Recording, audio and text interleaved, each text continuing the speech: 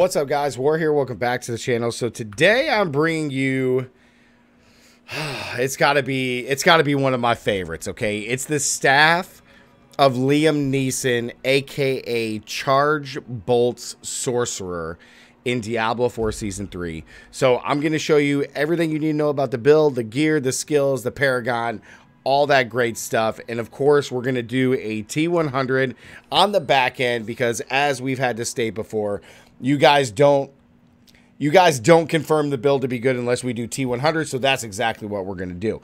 So let's talk about it. This is one of my favorite builds. I got to give a big shout out to Demon Muppets, a huge member of my community, for this build, and we made a few changes to it, obviously, because there was a couple things that I just didn't think it worked for me as a player, but you guys can definitely change up whatever you need to change up with the build.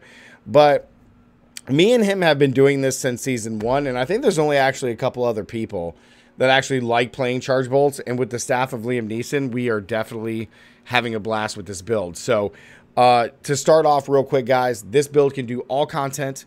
It can do bosses, but just like our Arclash build, it is a little slow to do bosses, but you can do them. Okay, it's a little slow, but you can do them. The build is just really, really fun to play, especially if you want to play something a little bit different, okay? So, let's go over the skills and just talk about everything really quickly. Again, all this stuff is going to be down in the description below with Mobalytics, so definitely check that out. So we are going to be going with Firebolt, guys. That's also going to be our first enchantment slot just to make everything burning. We're only taking 2 points into that. This is pretty standard with Sorc. Then we're going to come down. We're taking 1 point into devastation for elemental dominance for more damage.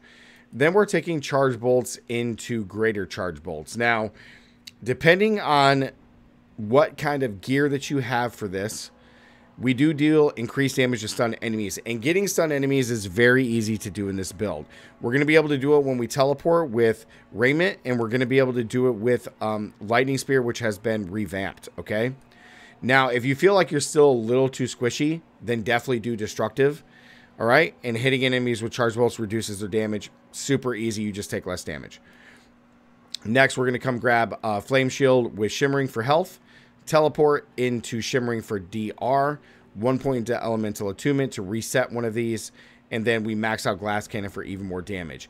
If you do feel like you're taking too much damage, then take the points out of Glass Cannon and put them in Teleport. Next, we're going to come down. This is a little bit of a lucky hit variant, so we do want some lucky hit. We're taking Ice Blades for our not only our cold damage for Talrashas, but for cooldown reduction. We are taking Lightning Spear for not only stun, but to help with vulnerability. And then we're taking Align the Elements for DR, as well as maxing out Mana Shield, as well as protection for not only barrier, but damage reduction. Next, we got 1 point into Conjuration Mastery, just for a little bit added damage. We're taking Inner Flames into Devouring Blaze for more crit. And then we're going to come down. We're going to take our ultimate, which is going to be Unstable Currents. Only with Prime. We do not need Supreme. We only need Prime. We're going to take Coursing for crit, but more importantly, Electrocution, so that way enemies being hit by our Charge Bolts deal less damage to us. Next, we're going to take Permafrost for increased damage to elites, and then increased damage to chilled enemies and frozen enemies with Hoarfrost. We're also going to be taking Frigid Breeze for a chance against vulnerable enemies to make some more mana. Now, if you feel like you're okay on mana, I would just take the points out of here and just go put them into Teleport. You can also take the points out of Conjuration Mastery and just kind of max this. In all honesty, I would probably just rock it this way. And then our key passive of choice is going to be Essus Ferocity. As of the recording of this video, 2/25/24, this key passive still has not been fixed. The same thing with Veer's Mastery also not being fixed. Veer's Mastery only works on the offensive end, so we do not get the damage reduction end here on Veer's Mastery. So Essus applies not only your fire critical strike damage and critical strike chance, but it's applied to all elements, which is why we're running it. So we're going to get the increased crit damage as well as increased crit chance, and yeah, this just applies to all of our skills. So next, we're going to go into our gear pieces here, and I have some options for you guys.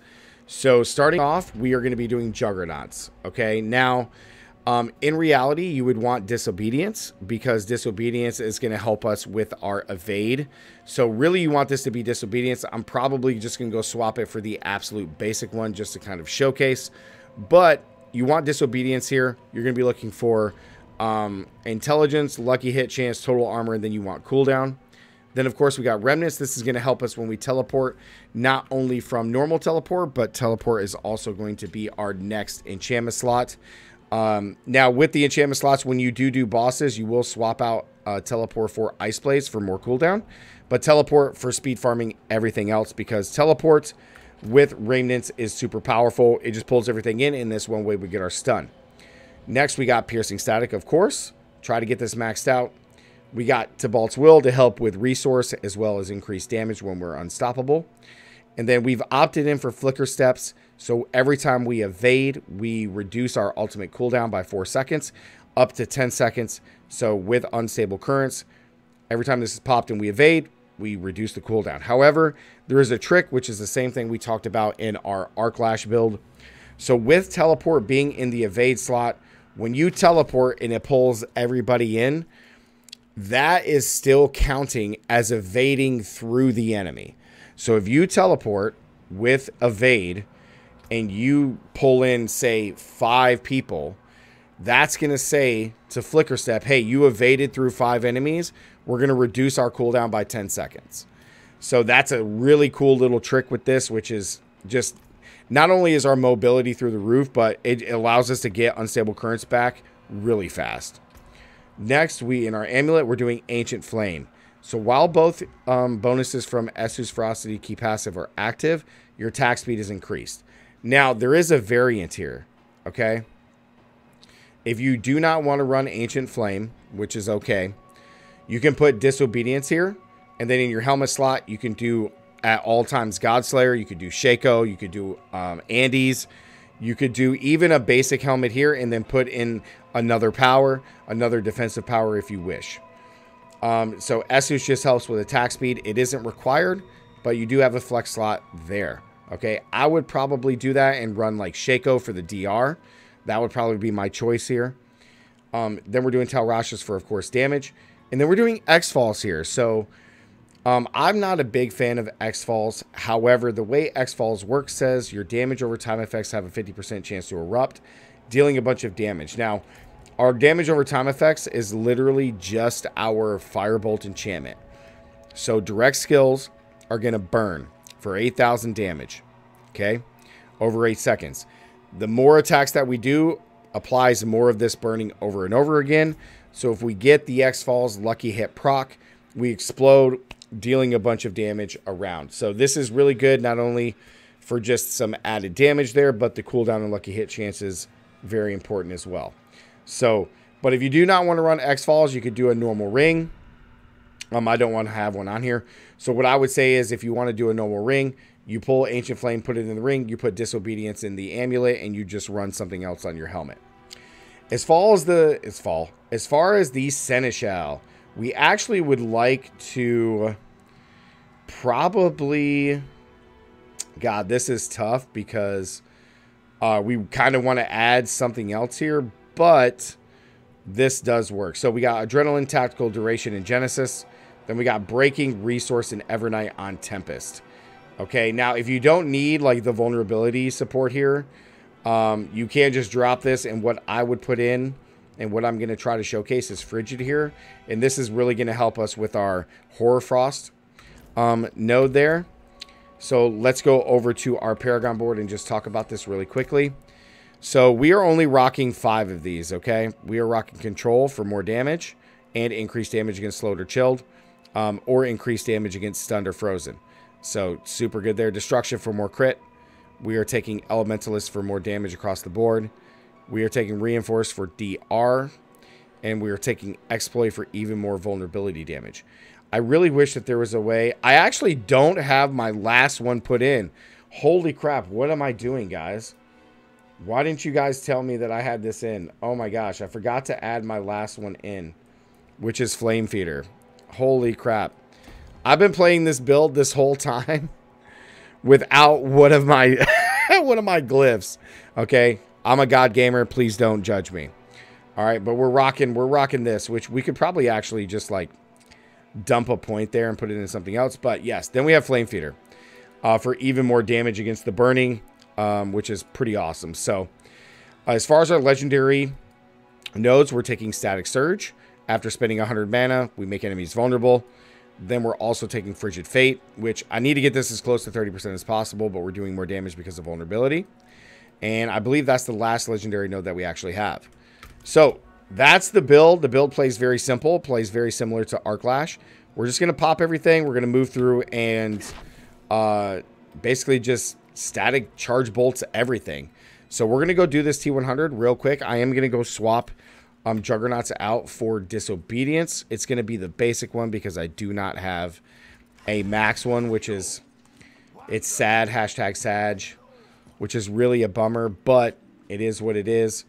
We're still able to hit our armor caps as well as our, we're still able to hit our armor cap as far as percentage, as well as our elemental resistances. If we have a max Disobedience, we will hit the 13k mark, but unfortunately we do not have one at the moment. So let's go ahead and go do a T100 vault to kind of showcase the build so that way you guys can see it. And yeah, this build is really, really fun. It is a very satisfying build. It's very different. It's very unique in a lot of ways. I would say that it's not the strongest of the builds, but it is super fun. So if you want to support me in the staff of Liam Neeson, then please do this. But this build is pretty straightforward. We're just going to go through and just pop stuff, right? Oh, we got the Butcher. Look at that. Come here, Butcher. And he killed me. Did I? Oh, I died from the Stormbane Wrath. That sucks. I was not paying attention to that. All right, moving on. This is really good for the video. But yeah, you're just gonna move through. You're just gonna basically just fling charge bolts at people and just blast through it. It's a very fun build. It can, like I said, do all content, no big deal, except for getting one-shotted by Stormbane's Wraths, which are super annoying, by the way. I'm frozen. Oh, I died by a Visor Construct, which is also a one-shot in this game no matter what you do. Blizzard, please fix. Please fix the one-shotting in the vaults, please. Please fix this. Okay? We shouldn't be getting one-shotted by constructs. Please change this. The build is super fun though, guys. You basically just blitz through the content. It's super good. I don't like that, like, my armor only hits like almost 12k and until we have a max Disobedience. However, there are a lot of swaps that I would probably make from this, but as you can see, it's like not bad at all. You just come through and just blast everything, man. The biggest issue I would probably say about this build is because of the increased attack speed, you kind of just, a lot of times your resource is just low. So like resource gen would just be really good. Again, when I'm dying from a Visor Construct. I don't know if you guys can see this. We keep dying from a Visor Construct. It's they really need to fix that. There shouldn't be Visor Constructs that just one-shot you in the game. You're embarrassing me, Diablo, for my video. Okay. Besides the one-shots, guys, with anything, the build is actually really fun. You just kind of just slide through, you pop all your skills. You get, you know what I mean? You just blow stuff up. You dash as much as possible, right? And you reset your cooldowns. Oh, hey, pants. And I went the wrong way. The build is really fun. I would probably put this at like a B tier build. You know what I mean? Just like probably B tier. You just go through and you just smash stuff. You kind of want to play it like a shotgun where you're just kind of like moving along, kind of throwing stuff. But the build is very fun. If you want to play something different, I definitely advise this build. It's super cool. I really enjoy it. The Staff of Liam Neeson, it's amazing. He would not take likely to my gameplay today. He'd probably call me up and tell me that he could find me. He has a very special set of skills. But you can see that our ultimate gets reset very quickly with all of our dashing. And we just kind of move through this no problem. I'm not even gonna... Like, the build is just good. You just need to worry about getting Flame Shield on cooldown. Very important. Kill those visor constructs very quickly, because they just one-shot absolutely everything that you do. And it's super annoying. Watch out for the Stormbane's Wrath that one-shots you as well. I feel like Blizzard did a silent buff to these things just to one-shot. We already got our ultimate back and it's already popped again. But yeah, it has great AoE, guys. It's a fast build. It's super strong. We attack fast. Again, if you're having mana issues, I would drop Ancient Flame for just something else. Stormswell is good. Conceited is also good. We gotta be careful on this Stormbane's Wrath. Otherwise, we just die. Because it's a one-shot. But yeah, guys, you clear T100s no problem. You just clear them no problem. Besides the one-shots, which is, I believe, to be a bug, you just clear them no problem. And that was at with 11,000 armor. We didn't even hit the 13,300 cap. You know what I mean? So the build is super satisfying to play. It's very, very fun, guys. So yeah, that is the Staff of Liam Neeson build. Again, the build planner link will be down in the description below. Make sure to like the video. Comment down below what you guys think about some charge bolts with the Staff of Liam Neeson. And don't forget to subscribe, turn on notifications, and as always, stay gaming, and I'll see you guys in the next one. Peace.